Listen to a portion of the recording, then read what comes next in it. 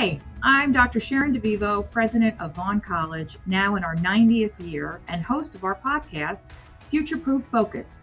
Through unscripted, honest conversations with prominent industry leaders, students, faculty, and alumni, we will explore diversity, equity, and inclusion in education and employment, and the forces that drive personal and career growth. Let's dive in. I'm so happy to be joined by my colleague, Ms. Chaundra Daniels, Director of Career Services here at Vaughn.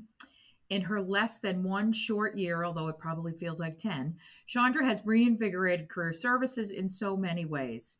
Her passion for helping our students find career paths is fueled by her 20-year tenure supporting individuals to find work and purpose in their lives.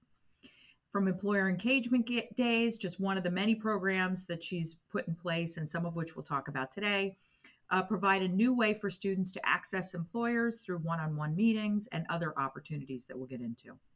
So Chaundra, welcome. I'm so glad you could be here. Thank you, Sharon. I'm so excited to be here. I am the number one fan of this podcast. So thank you for having me. It's true. It's true. So tell us a little bit, Chaundra, about your background and what brought you to Vaughn. Well, I am a career services professional, but I am a Jill of all trades. I've worked in healthcare. I've worked in nonprofit sectors. I've also worked with people with disabilities. What brings me to Vaughn is my passion for helping students find their passion and their dream jobs. And I actually stumbled upon Vaughn during my job search as I returned to the workforce after being a caregiver for my father for 4 years and wanted something of substance. I just didn't want to come back into the workforce doing what I had done prior to leaving. And so when I came across the job posting, I was like, no, this can't be real. I'm a Queens native, born is in Queens. And I actually looked you all up on Google. I was like, wait, that's part of the airport. And I just really was just like, wait, that's a school? Like it really, really boggled me that this beautiful diamond of a place was hidden so long that I really wanted to find out more of what you were about and applied. And here I am. It's been a great almost year, I think in November, right? Yes. Yeah. And you've been a terrific team member and contributor. So, all right. So we know based on the number of phone calls that you get and I get as well, that the fields that we serve are booming, right? Aviation and aerospace are hiring at record levels as a result of the workforce shortage, as well as post-COVID travel surges. So we know STEM fields are in high demand. We know we're not going to produce enough engineers, pilots, maintenance technicians for the next 20 years. And that students really want to enter college with a defined career pathway. And especially for Vaughn, they want one defined around STEM. So can you talk a little bit about the craziness you're seeing right now? And how does it compare in your career to sort of past hiring frenzies? Well, this actually is, I feel like everything aligned up. I came at the right time. And just to support what you said earlier, I enjoy being here. You guys are a wonderful team, colleagues to work with, and Vaughn was just a place to be. And I think also with the timing of the pandemic and with the work shortage and the retirement, everything folded into a perfect storm of sorts. And so I literally come to work with at least 20 emails in my email inbox per day. And I literally have to give phone calls back to employers asking them to post jobs that they send me to send out. I send out my colleagues, everyone love me for the emails that I send constantly because the jobs are pouring in. There are no shortage of jobs in our industry. Our students are at it is an opportune time to be a Vaughn student or a student of any aviation school at this point because the jobs are there. But especially here at Vaughn, the relationships have been built. We are known in the industry, and so they're calling because we have Vaughn alum even in the industries now that are excelling at work, and they want some more of that talent. So we're excited. Vaughn is at the pinnacle of what's happening, and I'm glad to be here to be part of the process. And what sort of jobs are you seeing that are the most in demand, would you say? Do they fit into, one or two buckets? No, everything. If you're an engineering major, the jobs are available to you. If you're aviation, operations management, even down to ATI and AMP, they are scouting us at the door. And so there are no jobs and no particular sect in the industry that are overwhelmed. Everyone is seeking our students at an alarming rate, but also because they know who we are. I think being a Vaughn student, having the Vaughn credential, and learning from our Vaughn instructors is what really is helpful in catapulting what we're seeing. And I think our students are doing a fantastic job in responding. For our engineers, mechatronic engineering is something that is very hot right now, but our students are actually doing internships, right? They're going out to internships where they are getting summer jobs to have help to assist their learning in the classroom. They're getting experiential learning. So on the engineering side, we're seeing a lot of that. On the aviation side, our technicians, right? These planes are flown by fabulous pilots, but in addition to that happening, the support of having a plane that can fly, and our technicians are responsible for that, the safety that they put in, and what they learn here. So our AMPs, Boeing came to us this summer and really was blown away and picked up four students, just coming to campus and meeting with our students. So we're excited on all fronts. And I love when you name drop. Well, you know what? I don't mind name dropping, and Bowen happens to be my I can't even say favorite, but they're so awesome. Like they're really, really awesome. And having worked with them over the past year, and for them to be one of my inaugural employers, Mm-hmm. I think it's just one of those relationships that have happened here at Vaughn. You get to meet some phenomenal people, but Mm-hmm. until then, I never realized how important the aviation industry is to not only our economy, but just the safety piece, right? When we just Mm-hmm. think we want to get to A and B, but you can't get to A and B without all the stuff that happens behind the scenes. And I'm Mm-hmm. so excited. It's like I opened up a lottery ticket and I won. I definitely feel like that to everybody every day. I literally hit the lottery when I came to Vaughn. So just to help orient our listeners, A&P is airframe and power plant. So Yeah. that's the Yeah. shorthand version of what a aviation maintenance technician needs in order to actually do their job. They have to be FAA licensed. So they go through a really rigorous program and then are tested in terms of a written test, an oral test, and a practical test before they're allowed to fix or repair aircraft. So just for those listening, we are an industry rife with acronyms. Yeah. And so And I'm learning them and I'm getting excited because when I used to type emails, I'm not sure if you remember the grocery store called A&P. I was like, wait a minute, but it's AMP for aircraft mechanic professionals. So yeah, yes, thank you. The lingos and the acronyms are fluent here yes. in the industry. Yes. So Chaundra, you've talked a lot about the employers that are seeking us. What is your area doing to really prepare students the best possible way that we can so that employers are like, you're it, let's go. I'm glad you asked that question because our career services office really is the office of students. This is a student driven office. The students come in and they let us know where they are. You have to meet the students where they are and what their needs are. And a lot of our students are asking for resume development and interview prep. How do I present myself? How do I articulate my skill set? And what we're seeing is that our students are very, very how can I put it, eager to make sure that they present themselves in the best way possible. And so we have an open office. We try to make our hours available for times that fit the Vaughn schedule, and that are fitting how we are operating on campus. But most importantly, we want our students to feel comfortable being able to present themselves as they are. And we meet them where they are. We have students that have had 3 or 4 internships and are doing fantastic. And we have students who are just starting out. And just prior to us speaking today, I had a workshop on how to prepare for a career fair, how to work a career fair. And I had 10 freshmen who had never been to a fair before, but they were honest and they were vulnerable. And by the end of the session, they all helped each other. And it was great to see and hear that they're excited about what's to come, but they're freshmen.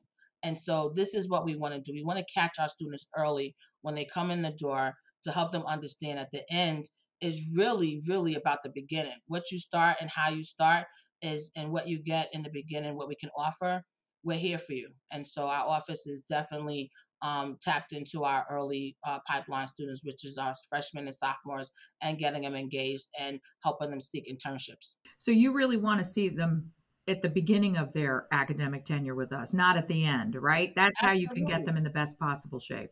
Absolutely. And Yeah. here's what's important, because the core competencies that are needed for all industries, but most important in ours, is teamwork and leadership, and the ability to communicate. And so if we help our students early become comfortable with their peers as they go through the time, and their tenure here at Vaughn, they're interacting with faculty, they're interacting with employers. The early onset, with anything, but especially interaction with employers, helps you, as you and I both know, is part of your networking piece. A lot of what happens in any industry is the hidden job market, which is networking, but mostly is being able to speak comfortably and confidently, about who you are, and being able to succinctly give an employee what they're looking for as far as how you can articulate your skills. So you've talked a little bit about how we get students ready. You've talked about the demand from the employer side. Talk a little bit about some of the programs that you've really spearheaded in your short time with us. Employer engagement days, which I think have been really terrific for students. Mhm. Some of the pathway programs, some of the internships, the partnerships that you're talking about. What really excites you about those connections that employers want to make with Vaughn students? That is such a that we could be here for another hour with that, but I'm going to be succinct, and be obedient to the question and answer it. I'm excited about. I was able to find a place where students know what they want. The students that are here at Vaughn know why they came to Vaughn and know what majors they want to be in. And so, as someone who was new to the industry, as someone who was new to the Vaughn culture, some of the programs that were put in place was to help me learn about who you all were, and and who the students that I'm in service to. And so the employee engagement days, well, those were to get employers back on campus, just to become familiar and say, hey guys, we're open for business. And secondly, for our students not to feel so intimidated after coming out of a pandemic, sitting at home, working through Zoom, trying to figure out what life is going to be. We all were affected, by what's happened in the last 2 years. But when it's time to get back to business, it's not just about getting back to business. You have to develop those relationships. And I wanted to make sure that, our office was developing relationships correctly with our employers, but also that they got to see our students in their own environment, and that our students got to see employers in their own environment on a one-on-one basis. So there wasn't an intimidation of a sale, of competing at a conference, or a larger event. And what it allowed our students to say was, oh, it's okay. Oh, you know what? We're still connected. And it allowed our employers to say, oh, okay, Vaughn is back up. They're running. Their students are still doing. So it was able to hold each partner's hand. I tell students all the time, I'm a job broker, right? So I have the students here and I have the employees here, and I bring them together. And I needed to hold both of their hands, and they needed to hold my hands because I was new as well, and how to broker these relationships for all of us involved, and those were helpful. Career pathways, that's something that I'm excited about, because it gives an opportunity for our flight students to be connected to, our airlines in a way, as you know, there's a shortage, but that they are aware of what the opportunities and outcomes are for them as they go through their process. And we've developed a few, with the help of our chair, of the aviation department, Mr. Ron Ruggieri, and he's been really, we've been working like a team. So they called me about jobs to post, and I said, "Oh, by the way, are you interested in discussing a career pathway?" "Oh, sure, Chaundra." Let me call Ron, get him on the phone, and he's able to speak, to their needs and listen to hear what we need, in order to make a career pathways possible. So it's a collaboration between faculty and our office to get those up and running. We've had workshops that we put together, the professional development workshop series, start from scratch, resume building, effective interviewing, excuse me, industry resume building, effective interviewing, and being able to network at conferences. One of the things Vaughn can pride itself as saying, and thanks to your office and our development office and our student affairs office of supporting the student experience. Students going out into these conferences early on and are able to articulate who they are. I had an employer from the FAA reach out to me and said, I don't know what you guys are doing over there, but keep doing more of it. These students are phenomenal. Now, I didn't go to the conference just because of conflicting schedules, but our students represented so well that the employer came to campus. This particular division of FAA had not been here, and actually is now taking on a couple of students to mentor. So again, it's really having us transferring a sense of confidence, a sense of resilience, and a sense of support that, yeah, it's okay, go ahead. But if they don't get out, right, we're in the aviation industry. Every student should be able to at least go to a conference and see and travel. A lot of these jobs are asking you to relocate. Um, get in the habit of traveling. So being able to work on those relationships have been helpful in preparing the students for that. And then lastly, developing internship programs that are fruitful and meaningful, and that will benefit not only the employer but the student for experiential learning and the value of being paid for learning, and adding that to their portfolio of their Vaughn credentialing. So I think that that's been very helpful. We were able to do that with LaGuardia Gateway Partners. We're very excited. They just started this semester, and we're looking to see what's going to happen with this first round of interns. But they've come to my office with the badges and they're ready to go. And they're like, "Oh, Ms. Deans, it's stuff that we can't tell you. We're classified." And I was like, "Okay, just make sure you get your job done, right?" So they are very excited. But these are students who prior were not working in the industry; they were working in retail.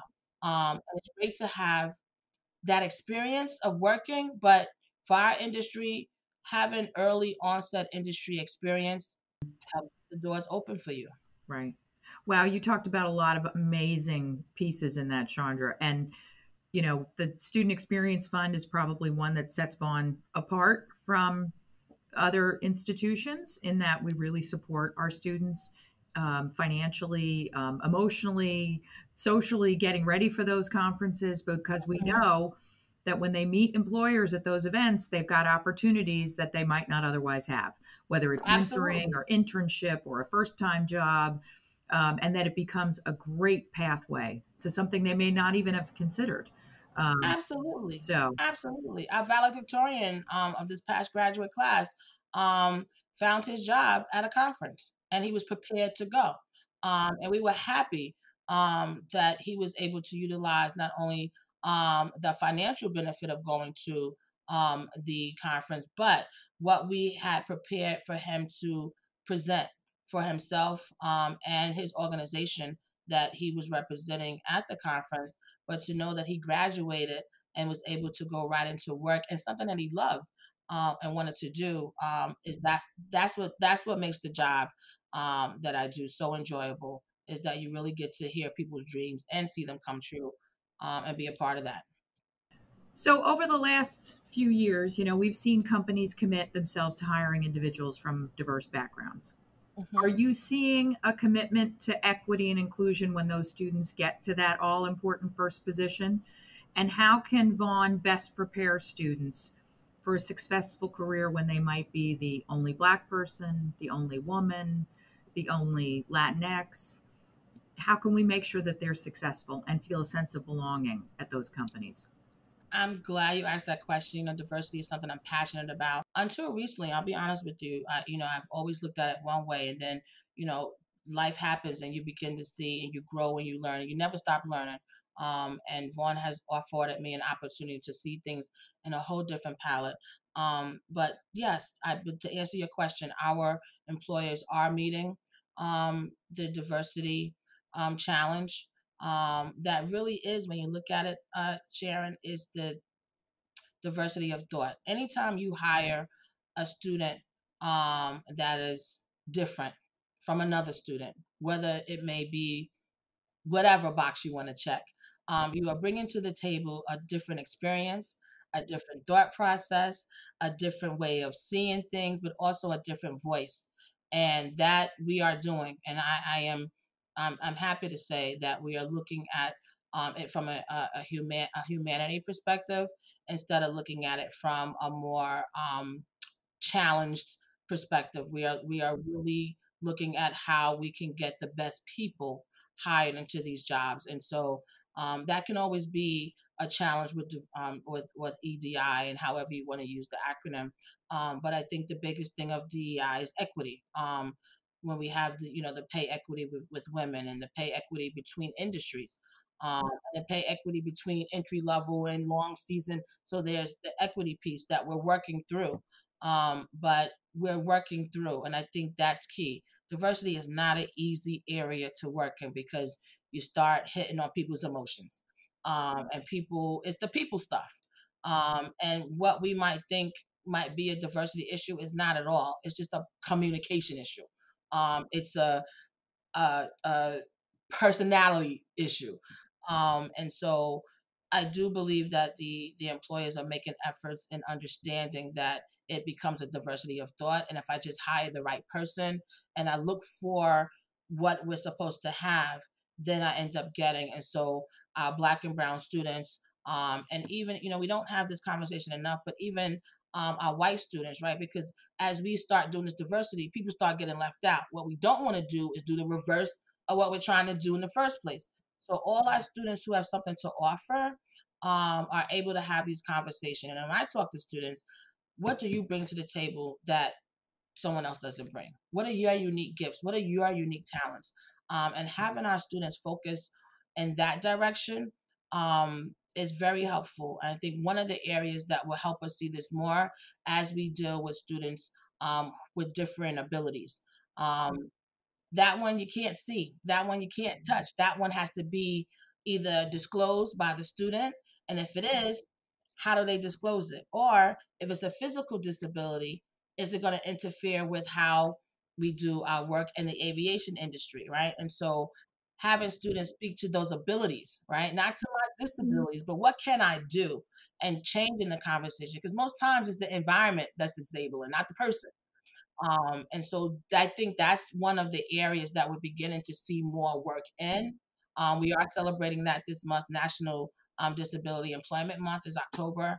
And so you'll see a lot of that around as far as advertising. But we have a lot of students with different abilities who are fantastic, and just need to be reminded what they bring to the table. And when we do it that way, we win every time. Yeah, that's a great point. You're right. We don't include differently abled so many times in these conversations. It's getting better, It but is we getting. have to keep reminding ourselves that, neurotypical is, what can you get from a neurodiverse person, right? With Absolutely. disability, possibly to focus in on something and really provide a different kind of that diversity of thought that you Right. talked about. It really is. Absolutely. The diversity of thought. And when I began to shape it in those terms, diversity became easier to Hmm. work through Hmm. because I do want someone different at the table and what they Right. have to bring. Oh, I didn't Right. see it that way. Right. It's exciting to hear. I mean, when we have our meetings and we hear different opinions and different Right. avenues of making sure we service our students. It's so much better than the same old person. You're Hmm. like, okay, it goes, such and such again. We don't get that. Right. I think that's that to me, that's the results of diversity, is to make sure we get those voices heard. Well, this has been terrific, Chaundra. I have one more question that I ask always of my Yes. guests. Okay. So tell me, what is the most daring thing you have ever done, and how did you talk yourself into it? Again, we didn't want this to be a long thing, so I'm going to stick to the question ask and get right to it. So, I told myself that I was going to come into this place, do my job, and go home, but somehow it got slipped out the bag. So I got into stand up comedy about 10, 11 years ago. And I got on stage and I literally didn't know what I was doing. Like, did not know. Just I was told I was funny. You should be a comedian. Oh, really? I should. They had a school. I didn't know they had a comedy school. So I went to class and I failed comedy school. I failed. I lied to you not. I failed comedy school. But this is how I failed.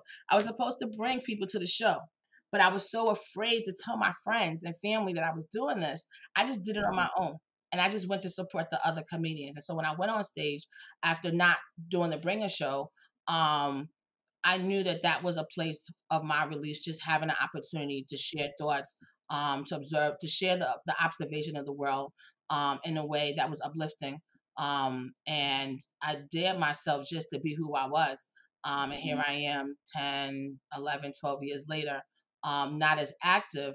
But prior to coming to Vaughn, I did a fundraiser for STEM, and our comedy shows raised about $25,000.